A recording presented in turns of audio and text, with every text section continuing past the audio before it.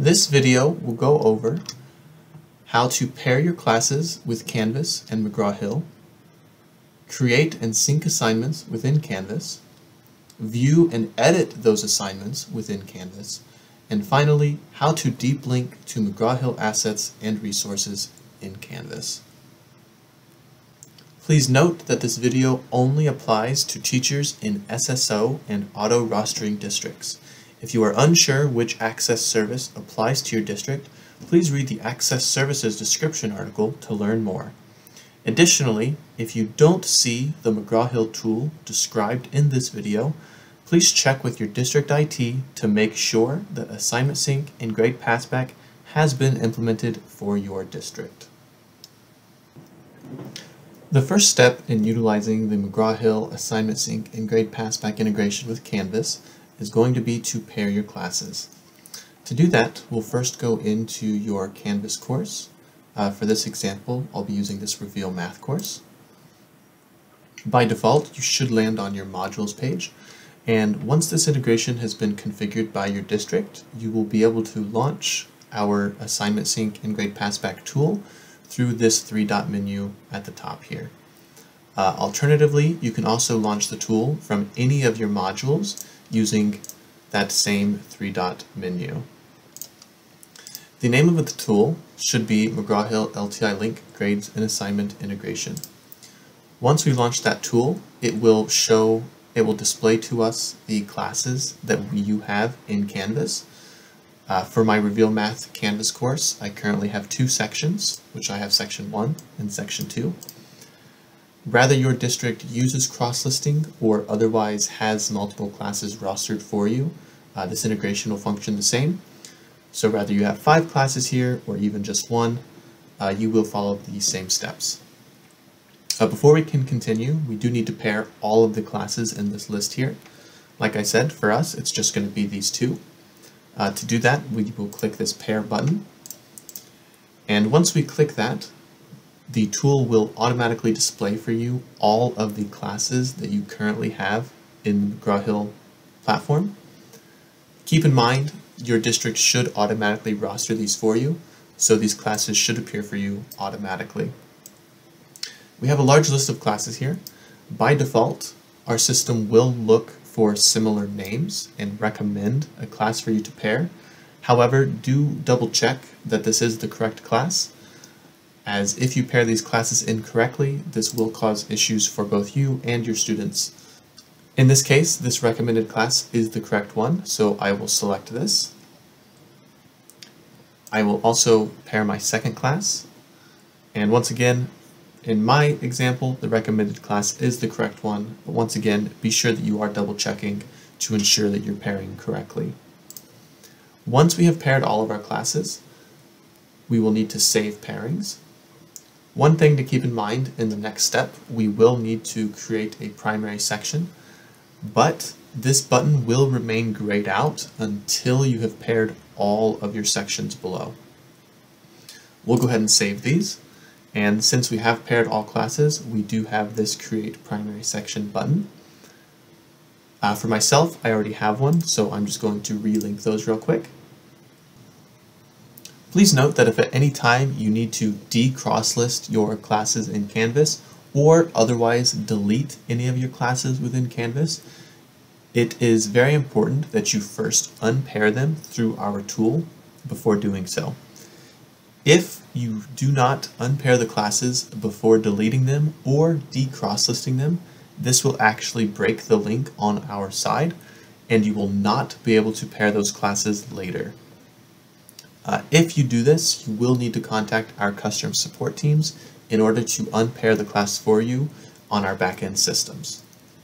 Once you've clicked that Create Primary Section button, an empty class will be automatically created on the McGraw-Hill platform, and I will explain to you how that functions in just a moment.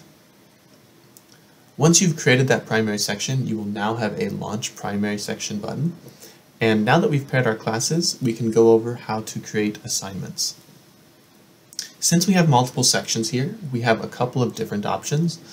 We can create assignments through our primary section, and this allows us to automatically share all of the assignments in that primary section to all of these secondary sections.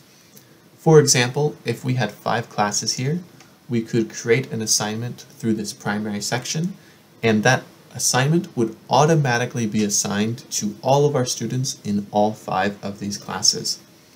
Alternatively, you can launch the individual sections and create assignments for each individual class as needed as well. We will go through the primary section in this example. Once you click to launch the primary section, or any of the individual sections, it will launch into our tool where you can do a couple of different things. The primary function here will be to add assignments, of which we have the option to add pre-built assignments, which is going to launch you directly into the McGraw-Hill platform's interface for creating assignments. This is going to look exactly the same as if you were to create an assignment on our platform directly. Should look familiar because this is what you would have seen if your district had some content training.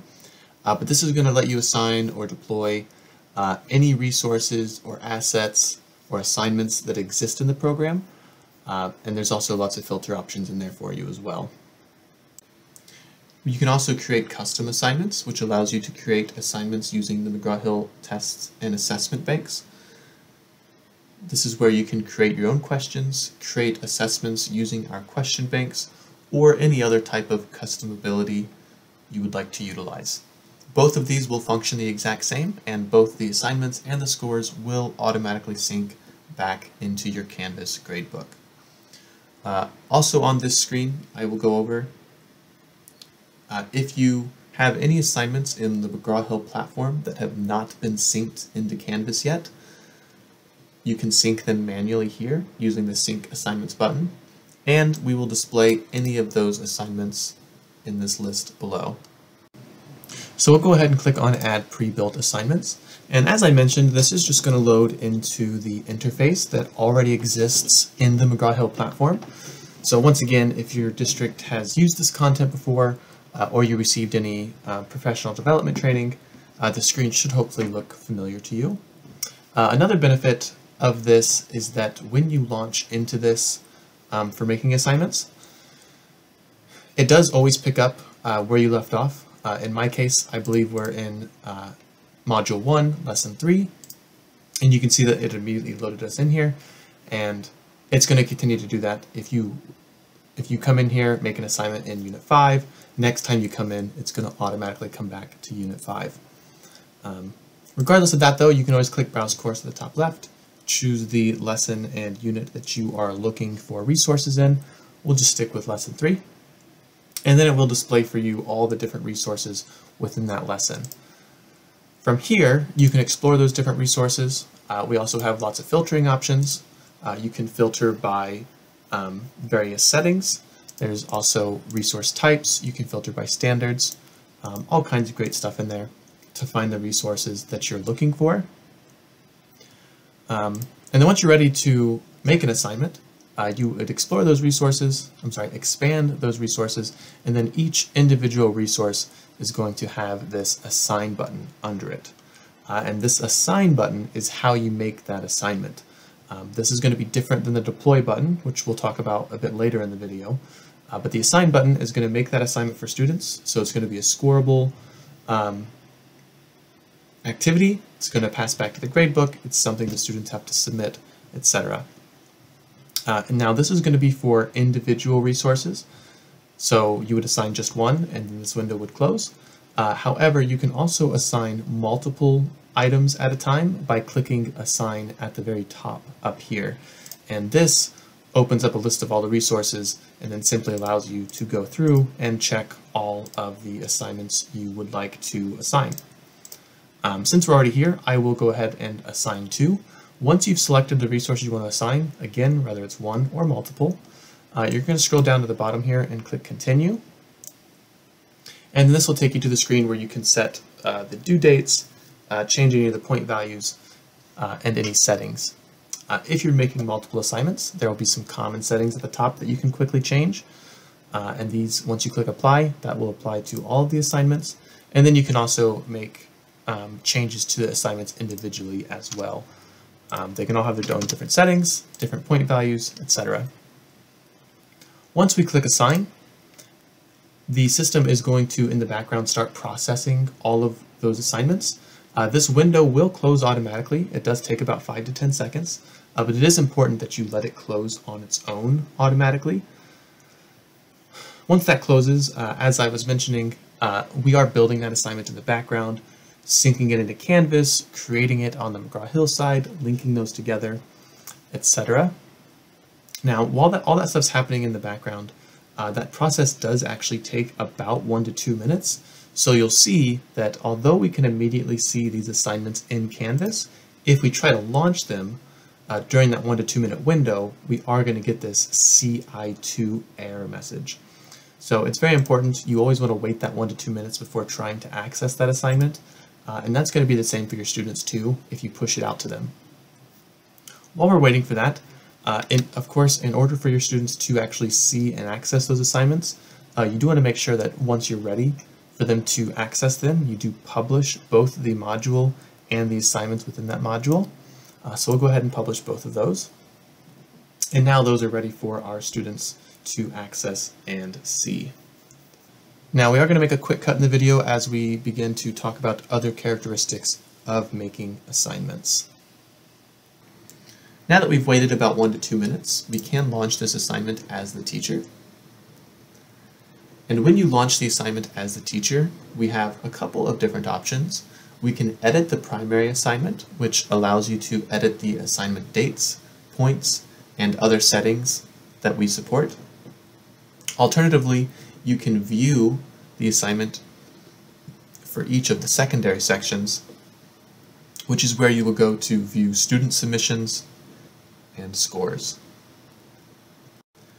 One thing to note about assignments is if you ever need to edit the assignment, such as editing the dates, points, or other available settings, you must make those changes through the McGraw-Hill version of the assignment.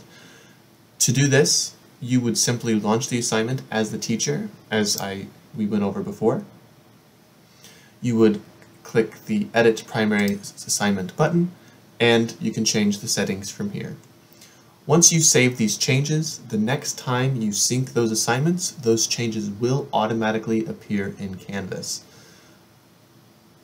Alternatively, if you attempt to edit the assignment directly in Canvas, such as here, these changes will not apply to the assignment, and the next time you sync the assignment, any changes you make on this screen will be overwritten. The reason this occurs is because as part of the assignment sync and grade passback integration, McGraw-Hill's platform sends information to Canvas, but Canvas does not send information to our platform. So once again, any assignments that you make directly in Canvas will not apply to your assignment, and you must make those changes through the McGraw-Hill view of that assignment. Another thing to note, in order for grades to pass back for your students automatically into the Canvas gradebook, they will need to launch at least one assignment through Canvas directly. We do support that teachers and students access the assignments either through Canvas or the McGraw-Hill platform, whichever is easiest for you and the students. However, in order for those grades to pass back, the student does, at some point in the school year, have to launch at least one assignment through Canvas directly. The last thing to note about assignments is that if you'd like to view the assignment as a student, the student view function that exists within Canvas will not work for viewing the assignments. This is simply because in Canvas, this student view button essentially creates a fake user account that does not exist in the McGraw-Hill platform. So when you attempt to launch these items through the student view, our system cannot find that user, and you instead just get an error message. If you need to test launching an assignment as a student, you will need to launch it through an actual student's account. Now that we know how to create assignments, there is an additional function that we support with our assignment sync and grade passback integration, which is the deep linking of assets and resources. This allows you to create links for your users to launch these resources directly in Canvas without necessarily making them into gradable assignments. In order to do that, we're going to follow essentially the same steps as creating an assignment. So from here, we'll launch our tool through that three-dot menu. We will launch our primary section, and then we'll go back to add pre-built assignments. Once again, this is going to load us in the interface that matches with the platform directly. And unlike making an assignment, this is where we're going to be using this deploy button. Again, much like an assignment though, we can also deploy it. We can either deploy individual resources by clicking the deploy button under each individual resource, or if we click deploy at the very top here, we can check off multiple items to deploy at once. And the purpose of this tool is it basically allows you to put assets and resources directly into your course without it having to be a gradable assignment. A big use for this might be something like, in social studies, like some sort of map you want students to reference, maybe formulas or tables, but ultimately just something you want students to be able to use without it necessarily being an assignment. Very similar to an assignment, like I said, so we'll click deploy here at the very top. We'll grab a couple of random resources, and then at the bottom, we'll click continue. Now, because this isn't an assignment, it's not going to ask us to create any dates or points or any settings, and this screen will actually close on its own immediately after we click continue. And then at the bottom, you can see that those resources are now available in Canvas. Once again though, just like assignments, you will want to make sure that you are publishing those in order for your students to gain access. Also, unlike assignments, we don't have to wait 1 to 2 minutes for anything to kind of sync in the background, and these should be launchable pretty much immediately.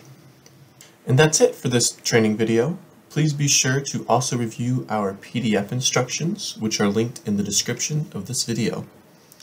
And if you have additional questions, help is also available from our support teams.